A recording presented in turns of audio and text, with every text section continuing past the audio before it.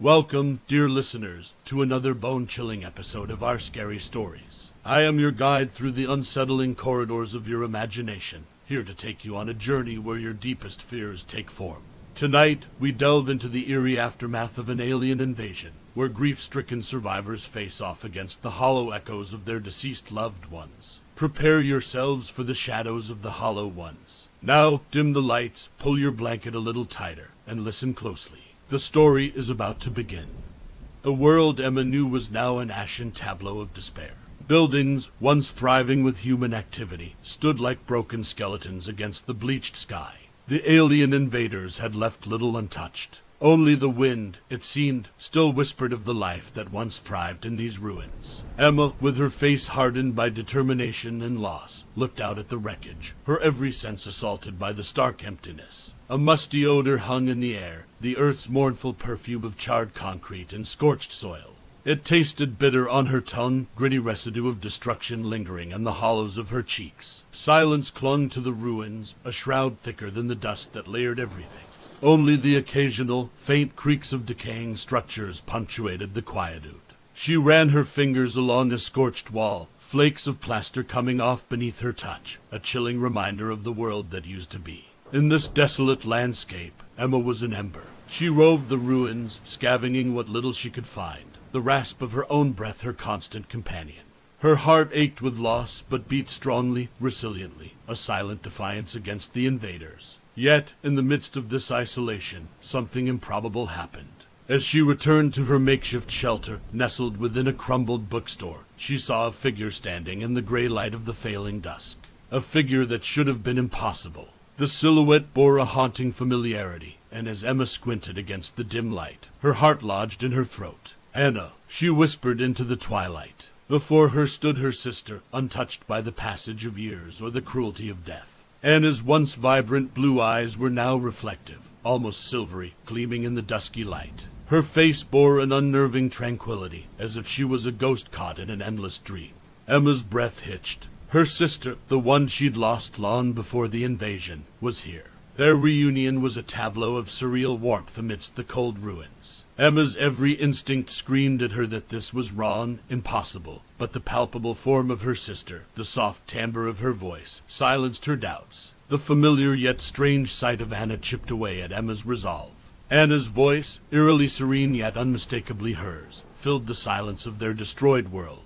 Emma felt a rush of relief, guilt, and 1,000 unspoken emotions knotting in her chest. For now, she chose to cling to this miraculous return, even as the night descended and cloaked their desolate world in darkness. As she held her resurrected sister close, an eerie stillness embraced the ruins. Emma could hear her heartbeat pounding against the deafening silence, feeding her hopes, fears, and the guilt she bore for a death that, it seemed, was never real. As her senses drowned in this uncanny reunion, she couldn't shake off a lingering dread, a sinister whisper in the backdrop of her joy.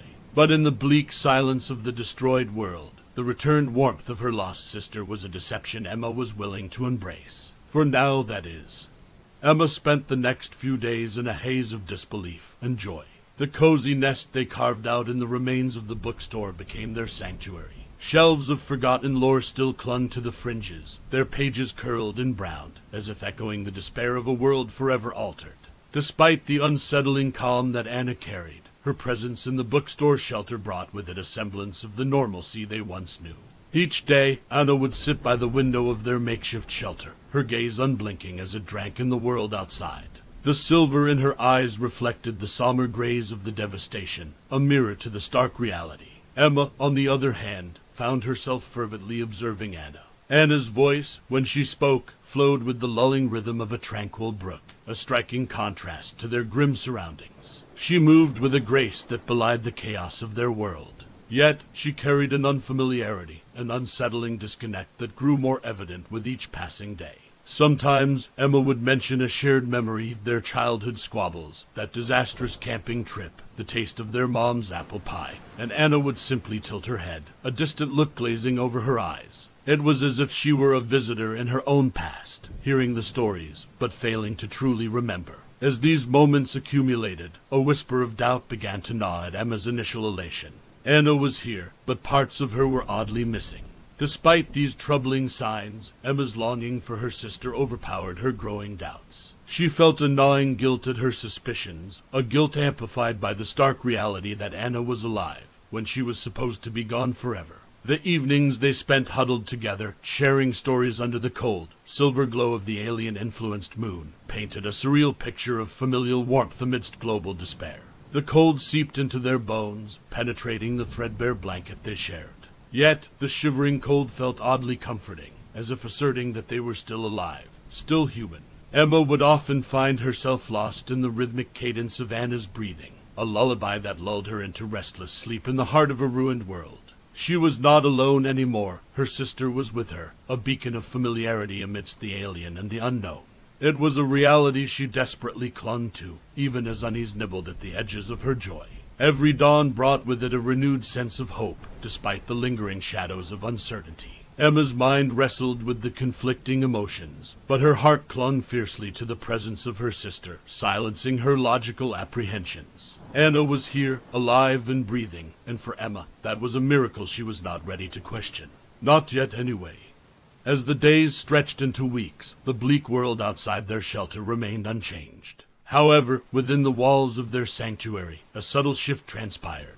With Anna's returned presence, a semblance of routine took root amidst the rubble. Every morning, Emma would wake to find Anna seated at the broken window, staring unblinkingly at the skeletal remains of their city. Her silver eyes, unmoving and unemotional, would reflect the desolation, imbuing the air with a sense of uncanny calm. The siblings scavenged the ruins during the day. The remnants of what used to be their neighborhood were a grim playground. They'd dodge shattered glass, climb over skeletal structures, and navigate the maze of despair that was once teeming with life. Anna followed Emma quietly, her movements too graceful for the devastation around them. Emma would point out remnants of their old world, the scorched playground they used to frequent, the fragment of the mural on the school wall, the remains of their favorite bakery, and each time, Anna would offer her the same distant, vacant smile. The stories held no life for her, evoking no nostalgia, no sadness, no joy. Only a quiet acceptance, devoid of emotional ties. Nights were particularly challenging. The alien moon cast long, nightmarish shadows across the ruin-laden landscape, and a chilling wind often howled through the cracks of their makeshift home. Emma would huddle close to Anna, seeking warmth, but her sister's body, though solid, was always oddly cold, like a statue under the winter sky. With every passing day, Emma's heart wrestled with the joy of having her sister back, and the growing fear that the person beside her was not truly Anna. Sometimes she would catch Anna staring at her, an unrecognizable glint in her silvery eyes. Other times, Anna would stand amidst the ruins, her figure eerily blending with the devastation as though she were an extension of it. Emma attempted to quell her fears, to convince herself that Anna's peculiar behavior was the result of her miraculous return. The guilt for harboring such suspicions gnawed at her, intensifying the emotional tumult within her. But there was an undeniable truth that Emma was beginning to confront. The sister she remembered was fading, replaced by this hollow echo. The vibrant Anna, brimming with life and laughter, felt lost in this emotionless doppelganger. Doubt, like a creeping shadow, began to darken Emma's relief of having her sister back. Yet she clung fiercely to her resurrected family, unwilling to voice her growing fears. She resolved to bury her suspicions, to hope against hope that the sister she loved would return from behind those silvery, distant eyes. But even as she made this promise to herself, Emma knew that things were beginning to unravel, and it was only a matter of time before she had to confront the chilling reality. The illusion of normalcy was thinning, about to shatter, and Emma was not sure if she was ready to face what lay beneath. One sweltering afternoon, Emma decided to venture farther than they usually did. The oppressive heat had driven away the typically relentless wind, leaving the air as still and lifeless as the city around them. Anna silently followed Emma through the ruins, her pale figure striking against the charred, skeletal remains of their neighborhood. They traversed past crumbled houses and derelict buildings, their journey painting a stark picture of the alien-inflicted desolation. Eventually, they arrived at what used to be the bustling heart of their city. The towering remnants of the city center loomed over them, casting long, monstrous shadows that stretched out across the barren landscape. Once a bustling hub of human life, The city center now lay in ruins, a silent testament to the power of the alien invaders. As they approached the ruins, Emma noticed a figure moving in the distance, obscured by the cloud of dust and debris that the city had become. Emma's heart pounded in her chest as they approached the figure. She was not sure what to expect. The world was not the same anymore. The figure came into view, revealing a middle-aged man with a thick beard and deeply etched lines of hardship on his face. His clothes were tattered and his posture was hunched, as though he carried the weight of the world on his shoulders. He seemed as much a part of the ruins as the crumbled structures around him. His name was Robert, a survivor just like them. He spoke in a rough, gravelly voice, a stark contrast to the desolation that surrounded them. As he recounted his story of survival, Emma couldn't help but notice the way he'd occasionally glance at Anna with a puzzled expression. "Your sister," he began hesitantly, pointing at Anna. "She looks just like Mary." "Mary?" Emma queried, her heart pounding with a sudden unease. Robert proceeded to describe Mary, his deceased daughter, who had inexplicably returned to him weeks ago, behaving oddly, eerily similar to Anna. Emma felt a shiver run down her spine. Robert's Mary, much like Anna, carried the same reflective silver eyes and the same emotional emptiness. Their conversation was interrupted when Anna moved away suddenly, her figure merging with the ruins. A sudden chill washed over Emma, her mind swirling with doubt and confusion. Robert's account was a disturbing echo of her own experience, a haunting confirmation of her suspicions. In the cold reality of the ruined city center, amidst shadows of their past lives and haunted by the echoes of Robert's words, Emma's world was beginning to crumble. The veil of deception was gradually lifting, revealing a sinister truth she was not ready to accept. Her sister's peculiar behavior, the unsettling calm, the silvery eyes, they were not mere quirks of her miraculous return. They were signs of a terrifying reality that was gradually unfolding. Emma found herself at the precipice of an unsettling revelation, trapped between the overwhelming desire to deny this chilling truth and the growing evidence that suggested otherwise. The illusion of having her sister back was shattering, bit by agonizing bit, leaving Emma in the cold embrace of a horrifying realization. In the weeks that followed, Emma found herself haunted by Robert's words. She would lay awake at night, staring at the figure of her sister in the dim, alien moonlight. Anna's presence, which used to be her solace, now loomed as an eerie reminder of the dread creeping into her heart. Emma started observing Anna more keenly, looking for the slightest signs that could confirm or refute the unnerving connection between Anna and Robert's Mary. Her heart ached as she longed for her real sister, the one filled with warmth, laughter, and life, not this uncanny replica. One day, while rummaging through the debris of their old neighborhood, Emma stumbled upon a tattered photograph from their childhood.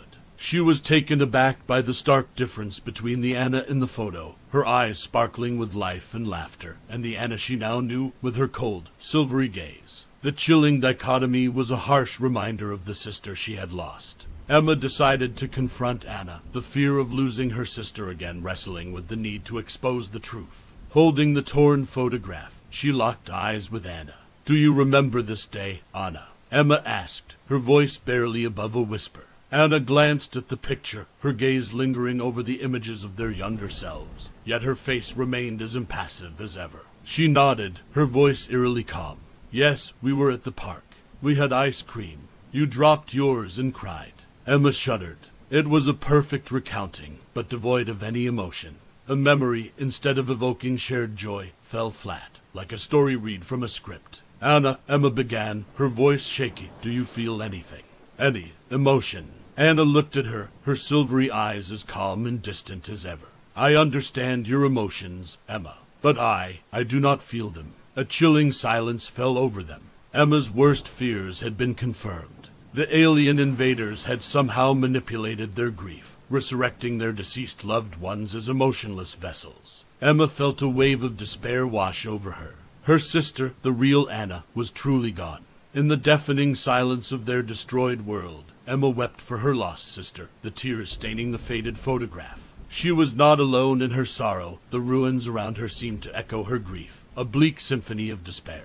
The realization of her sister's transformation stung more bitterly than the initial loss. The uncanny mirage of Anna was a constant reminder of what she had lost. The veil of deception had finally lifted, revealing a reality far more horrifying than she could have ever imagined. Haunted by the confirmation of her worst fears, Emma wrestled with a profound sense of loss and a grim resolve.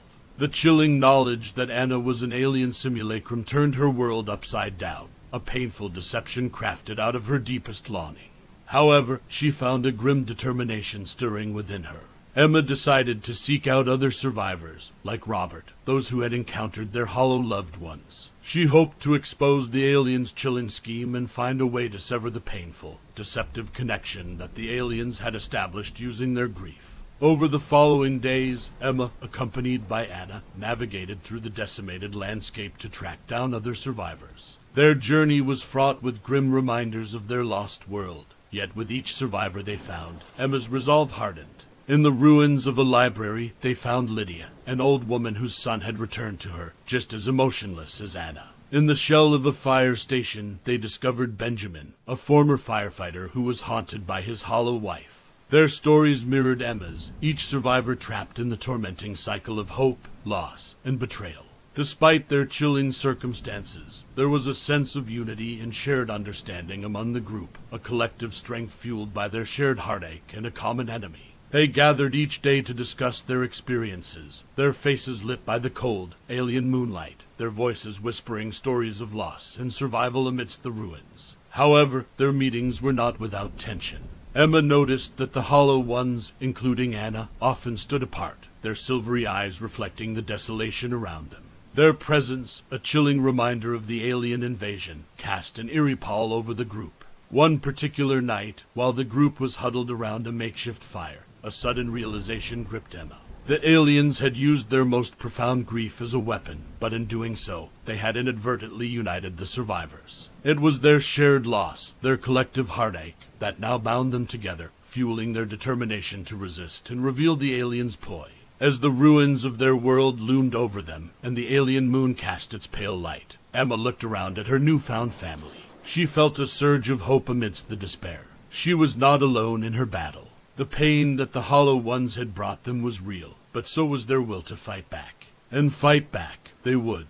With their group steadily growing, Emma felt a spark of hope. Each new member shared their story, adding another piece to the puzzle. Yet, understanding the aliens' intentions and finding a way to counter them remained elusive.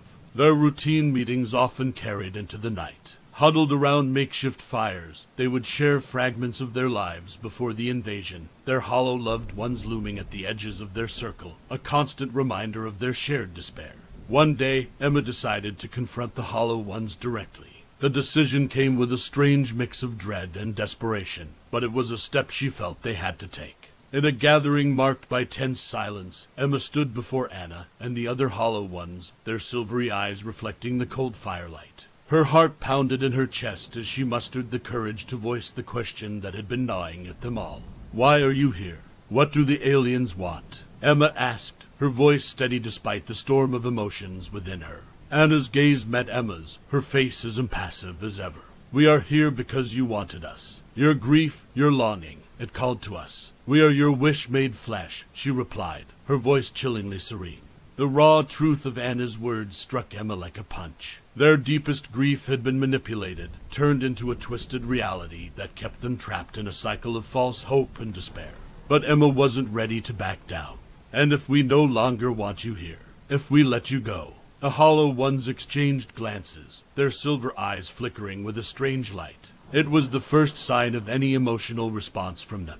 Anna turned back to Emma, her voice carrying a note of uncertainty. We don't know. No one has tried." That night, under the spectral glow of the alien moon, a new resolve took root within the group. They were victims of an emotional manipulation so profound it had reshaped their reality. But it also gave them the key to their freedom, acceptance. If their grief had drawn the hollow ones into existence, then accepting their loss could release them. It was a daunting realization, one that required them to confront their deepest sorrow, but it was a chance they were willing to take. As the desolate cityscape stretched out around them, a newfound determination bonded the group. They were not just survivors anymore, they were fighters. The battle they were about to undertake was not against an external invader, but against their own hearts, a war of acceptance. They knew the road ahead would be painful, but they also knew they had each other. and together they were much, much stronger. The following days were marked by an intensity that stood in stark contrast to the lifeless world around them.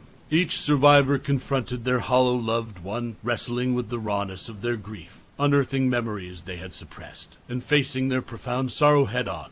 Emma grappled with her emotions in front of Anna. She spoke of their shared childhood, their dreams, and the life they had once lived. Tears streamed down her face as she recounted the day Anna had died, the emptiness it had left in her heart, and the desperate longing that had echoed in her every waking moment since. Her words were a cathartic release, as if she was draining the wound that had festered within her. It was a painful, harrowing process, but also a necessary one. And as she spoke, she felt Anna's gaze on her, the usual vacant stare replaced with an inexplicable depth. One by one, each survivor had their confrontation. Lydia spoke to her son, her voice trembled with unshed tears as she accepted her loss. Benjamin faced his hollow wife, his voice thick with raw emotion as he bade her farewell. Each confrontation was a heart-wrenching display of courage, an open battle against their grief. The hollow ones listened, their silvery eyes seemingly reflecting the survivors' turmoil. They stood like specters at the edge of their pain, bearing silent witness to the survivors' struggle, their existences linked to the raw emotions being exposed. Days turned into weeks, and slowly the survivors began to see changes. The hollow ones seemed to lose some of their rigidity, their reflections of their loved ones becoming less perfect, less solid. They flickered like an image on a screen with a weak signal, a sign that the emotional ties were weakening. Emboldened by these subtle changes, the survivors pushed forward, pouring out their grief, their acceptance, their goodbyes. They dug deep into their pain, exposing it to the alien moonlight, and found within themselves the strength to let go. With each passing day, the hollow ones flickered more, their forms becoming increasingly unstable. It was as if the act of acceptance was severing the emotional chains that held them in place, gradually freeing the survivors from their painful deception. In their shared struggle, the survivors found not only the courage to face their deepest grief, but also a unity that fortified them against their alien invaders. Their battle was far from over, but for the first time since the invasion, they dared to hope. They dared to believe that they could reclaim their world from the grip of the hollow ones. With the progression of time, the survivors' painful confessions and acceptance began to take effect. The hollow ones were unstable, their forms flickering, like images from a dying projector. It was as if the emotional ties that had kept them in existence were unraveling. Anna's form flickered the most, her appearance becoming increasingly ethereal. The sight filled Emma with a mix of relief and an unexpected pang of loss. Saying goodbye was harder than she had anticipated, but she knew it was necessary. One day, beneath the cold alien moonlight, Emma sat beside Anna for what she felt might be their last conversation. She took a deep breath, holding the tattered photo of them as children. "Anna, do you remember what you told me when we took this photo?" Emma asked, her voice steady. Anna's form flickered, but she nodded. "I told you that we'd always be together, no matter what." Emma's throat tightened, tears welled up in her eyes. "And you were right, Anna. You were with me, even after you were gone. But I have to let you go now. I accept that you're gone, and I will miss you. Always." As Emma confessed, Anna's image flickered rapidly, becoming more translucent. The air between them seemed to pulse with a strange energy, the echo of their shared past. Anna looked at Emma, her silvery eyes reflecting the moonlight. "Goodbye, Emma," Anna said, her voice fading like a distant echo.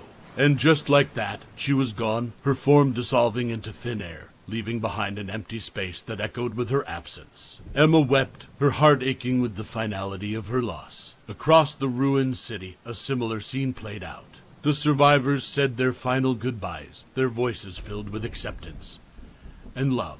One by one, the hollow ones faded away, their existence tied to the grief that had now been laid to rest. In the eerie silence that followed, the survivors found themselves truly alone in the desolate cityscape. But they were not defeated. They were free from the torment of the hollow ones. The alien invasion had been a nightmare that manipulated their deepest sorrows, but it had also united them, made them face their grief, and through it they found strength. In the emptiness that was left behind, they found the courage to rebuild, to forge a new path in their changed world. They had faced their deepest fear and had come out stronger. The pain of their losses would always be a part of them, a scar on their hearts, but they were ready to move forward. The alien moon still shone down on them, a constant reminder of their invasion. But beneath it, a group of survivors stood united, their spirits unbroken. The battle was won not with guns or violence, but with acceptance and courage. The echo of their goodbyes still lingered in the air, a testament to their strength. And for the first time in a long while, they felt hope. They were ready for whatever came next, because they knew that whatever the future held, they would face it together. In the aftermath of the Hollow One's dissolution, the survivors found themselves in a world free of the aliens' emotional manipulation. The night that once harbored their silent nightmares now felt oddly peaceful, the alien moon no longer a symbol of their torment, but a reminder of their triumph. They began to reclaim their city, their hands working together to clear away the physical remnants of the invasion. The task was daunting, but they found a rhythm in their shared labor, a quiet solidarity that echoed their victory. Emma found herself at the heart of this reconstruction. Her bravery in facing her hollow sister, her strength in uniting the survivors, had unwittingly made her a leader. She guided the survivors, not with orders, but with a shared understanding of their grief and their newfound hope. They discovered that the absence of the Hollow Ones had another unexpected effect. The alien forces that had silently watched their emotional exploitation had begun to retreat. The eerie craft that had hovered, untouchable, in their skies started to disappear, leaving behind only the altered moon as a remnant of their presence. And so, dear listeners, we reach the end of our chilling journey tonight. The echoes of the Hollow Ones may have quieted, but their shadows linger, a testament to the survivors' courage and resilience. I hope this tale of sorrow, acceptance, and triumph has left you with a chill in your spine and a thought in your mind. Remember, even in the face of our deepest fears, the human spirit can triumph. Join us again next time on our scary stories for another spine-tingling adventure. Until then, keep your eyes open, your headphones on, and always remember, fear is only as real as your mind allows it to be. Good night, listeners, and pleasant dreams. This is our Scary Stories signing off for tonight.